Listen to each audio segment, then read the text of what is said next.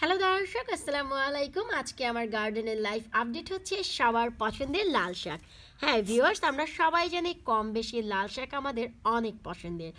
আর সত্যি কথা বলতে কি, লাল শাকটি বানাতে পেরে আমি অনেক বেশি আনন্দিত, কারণ এই লাল শাক বানানোর জন্য আমি একটি নতুন পদ্ধতি অবলম্বন করেছি। আশা করি আপনাদেরও কাজে লাগবে, তাই আসলে ভিডিওটি সবার সাথে শেয়ার করা। আর সবথেকে বড় কথা হচ্ছে, আমার শুরুতেই একটি ভিডিও ছিল যেখানে আমি লাল শাক মাত্র লাগাচ্ছিলাম।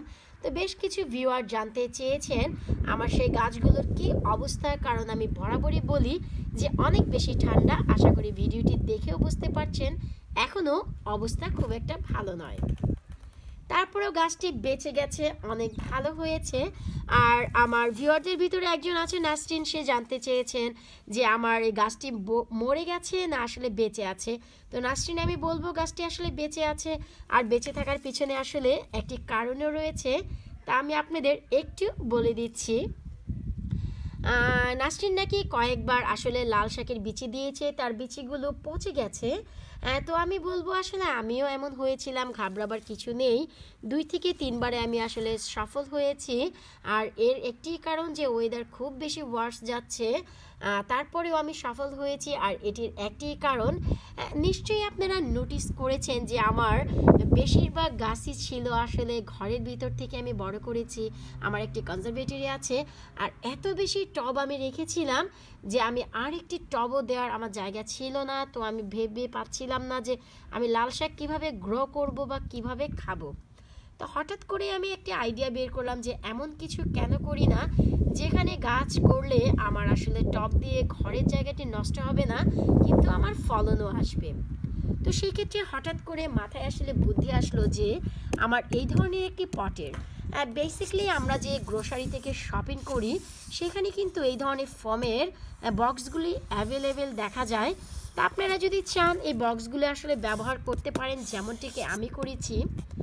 আমি এই বক্সটি নিয়ে শুরুতেই কী করেছি একটু লক্ষ্য করলেই দেখবেন যে একটি প্লাস্টিকের ব্যাগ দেখা যাচ্ছে। তো আমি আসলে শুরুতেই এই প্লাস্টিকের ব্যাগটি দিয়ে দিয়েছি, তার উপর কম্পোস্ট দিয়ে বিচি দিয়েছি। এতে করে দেখা যায় নিচে থেকে একটি তাপের সৃষ্টি হয়েছে, কারণ প্লাস্টিকে অনেক বেশি তাপ শোষণ করে, তা নিশ্চয়ই আমাদের সবারই জানা আছে। আর দেখুন যে সেই তাপ পেয়ে আমার বিচি থেকে কত দারুণ গাছ হয়ে গেছে। একটু লক্ষ্য করলেই দেখবেন লাল শাকগুলো একদম লাল লাল টকটকে। আর আরও একটি জিনিস আমি দেখাচ্ছি আপনাদের, নিশ্চয়ই নোটিসও করছেন আশা করি, যে এখানে একটি পোকা দেখা যাচ্ছে সবুজ রঙের, আর যা আসলে এই শাকের সাথে চলে আসে। যেমন কি আমরা অনেক সময় বলি যে মাছে ভাতে বাঙালি, তার মানে মাছের কথা আসলে ভাত আসবে, আর ভাতের কথা আসলে মাছও ভাই চলেই আসবে। তো ঠিক তেমনি আমাদের ঘরোয়া যে ভেজিটেবলগুলো আমরা ঘরে করি বা বাইরেই করি না কেন, এই ধরনের সবুজ পোকাগুলো অলওয়েজ দেখা যাবে। আর এইগুলো হচ্ছে আসলে ক্যাটারপিলার। এইগুলো থেকেই কিন্তু মৌমাছির বাটারফ্লাই তৈরি হয়। আমি জানি না যে আপনারা অনেকেই জানেন কি না। যারা জানেন তারা তো জানেনই, আর যারা জানেন না আসলে আমি বলে দিচ্ছি যে এগুলো হচ্ছে বাটারফ্লাইয়ের বাচ্চা বলতে পারেন। এই ক্যাটারপিলার থেকে আসলে যে এক ধরনের লালা তৈরি হয় মুখ থেকে, সেই লালাটা থেকেই আসলে বাটারফ্লাই তৈরি হয়ে যায়। তো বেসিক্যালি কিন্তু এটি একটি বাটারফ্লাইয়ের বাচ্চা। তারপরেও তো ভাই খাবারের জিনিসে রাখা যায় না, আমি কিছুটা বাক কেলার স্প্রে করে দেব, এতে করে এটি চলে যাবে। তারপর আমি আপনাদের একটু বলে দিচ্ছি, আইডিয়া দিয়ে দিচ্ছি, এতে ঘাবড়াবার কিছু নেই। যখনই এইরকম পোকা দেখা যাবে বাচ্চা তোলার আগে অথবা ডিম দেওয়ার আগেই এগুলোকে একটু স্প্রে করে দিলেই চলে যায়। আর মাশাল্লাহ ভালো ফলন হয়েছে। আমি এই পটটি এতদিন ঘরেই রেখেছিলাম, তো ভেবেছি আজকে একটু গরম এসেছে বাইরে দিয়ে দেই। আর গরমের অবস্থা তো দেখতেই পাচ্ছেন আশা করি ভিডিওতে, আমার লাল শাকগুলো দৌড়োদৌড়ি করছে, তার মানে গরম কিছু সময়ের জন্য ছিল, ঠান্ডা পড়ে গেছে। তারপরেও আমি আসলে এই বক্সটি আর ঘরে নিচ্ছি না, বাইরে রেখে দেব। আর এমন করে আমি আরও 4 থেকে 5টি বক্সে লাল শাক করেছি। মাশাল্লাহ ভালো ফলন হচ্ছে। যখন সব হবে, আমি যখন তুলবো আপনাদের অবশ্যই আবার দেখাবো। আজকে আসলে আমার এই আইডিয়াটি আপনাদের সাথে শেয়ার করলাম। যারা এখনও পর্যন্ত এই ঠান্ডায় লাল শাকের বিচি থেকে লাল শাক বের করতে পারেননি, আশা করব এই পদ্ধতিটি অবলম্বন করলে আপনারা লাল শাক খেতে পারবেন। কারণ লাল শাক বানানোর জন্য এখনও এক্সকিউজ মি, আমার হেই ফিভারের জন্য একটু সমস্যা হচ্ছে, তার জন্য আমি অসংখ্যবার দুঃখিত চাইবো। আমি যেটি বলতে চাচ্ছিলাম সেটি হচ্ছে যে লাল শাক বানানোর জন্য আর খাবারের জন্য হিউজ টাইম পড়ে আছে সামনে। তো আপনারা চাইলে এখনও যদি বিচি লাগিয়ে দেন, ইনশাল্লাহ আপনাদের লাল শাকও এত দারুণ হবে। আর ঘরোয়া লাল শাক মানেই হচ্ছে একেবারে ফ্রেশ, ফরমালিন মুক্ত, ভেজাল মুক্ত।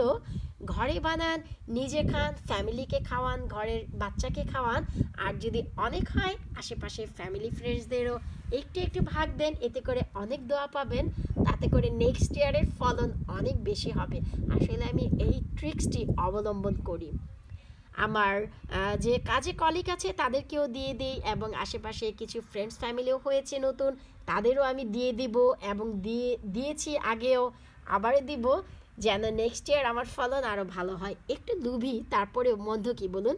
কাউকে যদি একটি খাওয়াই, এতে যদি আমার আরও 10টি হয়, মন্দ তো নয়, তাই নয় কি? আশা করব ভিডিওটি আপনাদের সবার ভালো লেগেছে। অনেক বেশি বকবক করে ফেললাম, তারপরও আমার এই বকবক শুনে আপনাদের যদি এতটুকু কাজে লাগে, উপকারে আসে, তাতেই ভাববো আমার ভিডিওর সার্থকতা।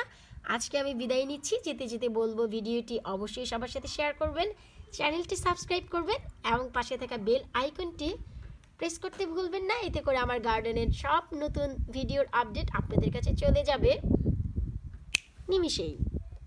আল্লাহ হাফেজ।